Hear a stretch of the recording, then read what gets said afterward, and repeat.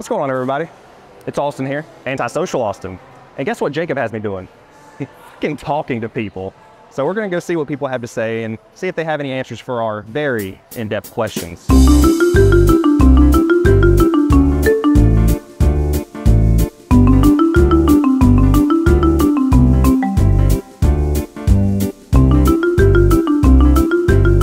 the car's fucking work, Russ.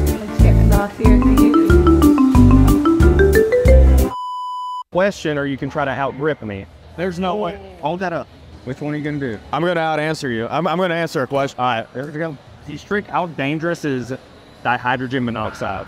Dihydrogen, is that DMA? DHMA, no. Not dangerous at all. How often do you take it? 3 times a week, every day. You're thriving on that, bro. Really? Because that's water. Oh, Where's the crazy chick?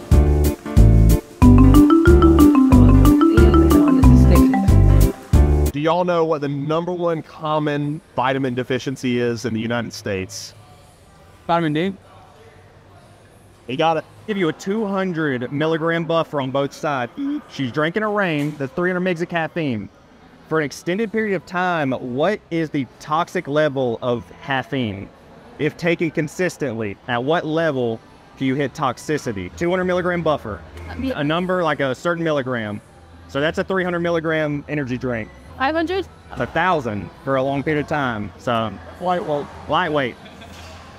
That's a Sunday morning right there. So, Ask me anything. all right, what's a calorie? A calorie is a decimal.